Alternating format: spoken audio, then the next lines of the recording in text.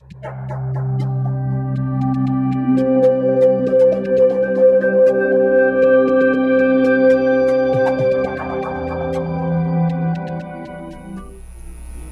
Lord be with you. A reading from the Holy Gospel according to John.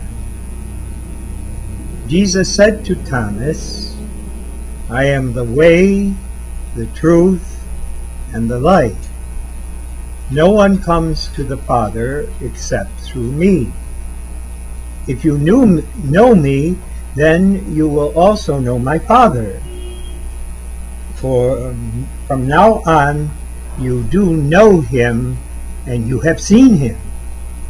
Philip said to him, Master, show us the Father, and that will be enough for us. Jesus said to Philip, Have I been with you for so long a time, and you still do not know me, Philip? Whoever has seen me has seen the Father. How can you say, Show us the Father? Do you not believe that I am in the Father, and the Father is in me?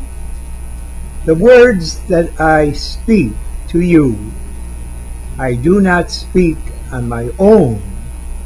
The Father who dwells in me is doing his works. Believe me that I am in the Father, and the Father is in me. Or else, believe because of the works themselves. Amen, amen, I say to you, whoever believes in me will do the works that I do, and do greater ones than these, because I am going to the Father.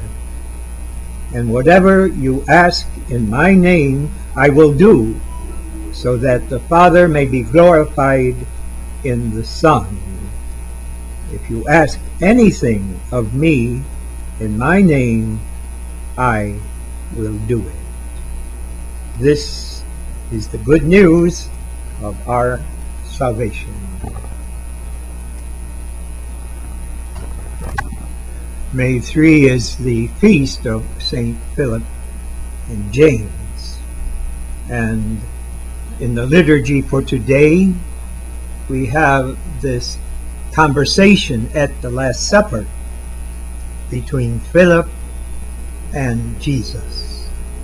St. John records this conversation, which is very deep, as an important instruction for us, because our Christian faith experience is what we would say Trinitarian. We come to know the Father through Jesus, and the Father and Jesus send us the Holy Spirit to enlighten us and bond us together into the new family of the Triune God.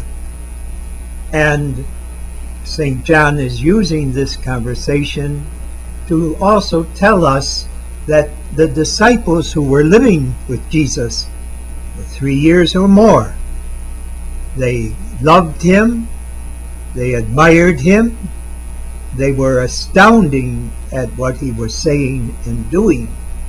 And yet, even at the Last Supper, they did not understand the full message that he was teaching them, not only by what he said, but by what he did. And so he was telling us that God, our Heavenly Father, is a transcendental lover. And to go to the 3rd chapter of St. John's Gospel, the 16th verse, he says, God so loved the world that he sent his only Son, that those who believe in him might not perish, but have eternal life. God is searching for us, our Heavenly Father, and he's searching for us by his Son Jesus, who is 100% human, 100% divine. Jesus, in other words, is God, Son of God, in human terms. And Philip did not understand this yet. And what do we have here? We have the interaction, the reciprocity, the mutuality between Jesus and his Father. In the Gospel of St. Matthew, in the 11th chapter, the 25th to the 30th verse, we have the same message. Jesus during his public ministry. And Jesus was overwhelmed by what the Father was doing through him. A transcendental lover with God in human terms. Because he wasn't just going to the educated, the elite, those who were wealthy and exercising leadership. He thanked the Father for revealing to the little ones what he kept from the wise.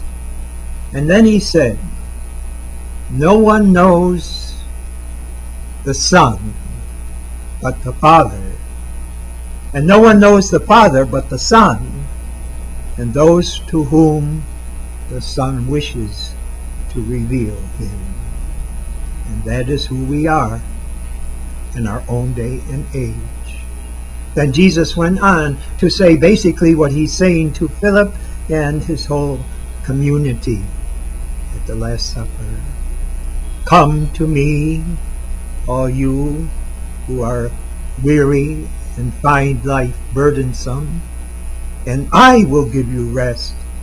And learn from me, for I am gentle and humble-hearted. That's what he was telling Philip, James, and the apostles during his public ministry, but would only make it powerful for them to understand after his resurrection and his ascension. Because it will be at that time that we learn that Jesus is seated at the right hand of the Father, the glorified Jesus, the risen Jesus, the Jesus who is present in the church through the Holy Spirit. And so even at the Last Supper, after living years with Jesus, Philip didn't go to the heart of the matter, that Jesus is coming to us from the Father, who loves us and wants us to come to him through Jesus. I am the way, the truth, and the life, and no one comes to the Father except through me. This is the basis of our commitment and communion with Jesus in an interpersonal relationship, an I-thou relationship. And he's telling us in today's gospel, this is the type of relationship he has with his Heavenly Father. They are intimate friends. They know each other through and through, as all intimate friends do. And they love each other totally, completely, in transparency. This is what Jesus' mission and life was all about. He was to achieve this relationship with his Father in human terms and teach us to love the way the Father loves him and the way he loves the Father in a Christian community. Because after this, in this passage, he said, a new commandment I give to you. You must love one another as I love the Father and as I love you.